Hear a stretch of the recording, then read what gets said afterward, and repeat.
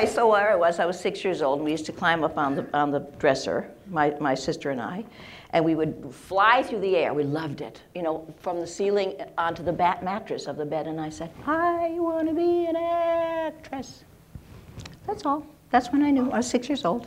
And then it was just going on. And Terry Southern said, and I quote, I can no longer stand the cacophony of your voice.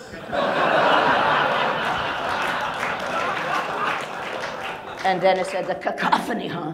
The cacophony, huh? He said, look, Karen, Rayette is not very smart. I don't think you can play her. I said, well, you know what? Let's make a deal. When you say action, I'll stop thinking. I run flat out of money. You know, you didn't leave me any number or anything, honey. And I had to, you know, get in a taxi and come on out here in the hopes that I would not be intruding myself. I saw the Rushes one time, and Myrna Loy was very charming and incredible, and Sid Caesar was cracking all those jokes, and Gloria Swanson was wearing this sort of cowl, and she was Gloria Swanson. And I said, oh my God, nobody cares whether they live or die.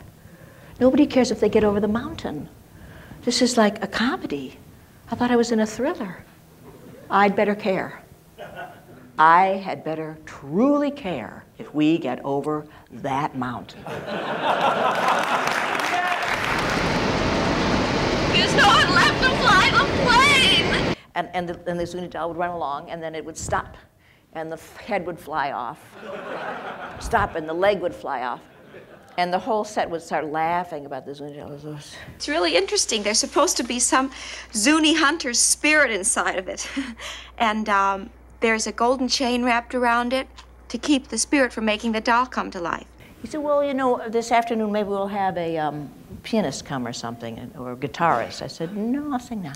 So I stood up in front of his fireplace and I sang, well, I like to go to Memphis, but I don't know the way. And I'd love to tell you how I feel, but I don't know what to say. And he said, welcome aboard. Well, I like to go to Memphis, but I don't know the way. Oh, no, this is not what I'm wearing in your movie.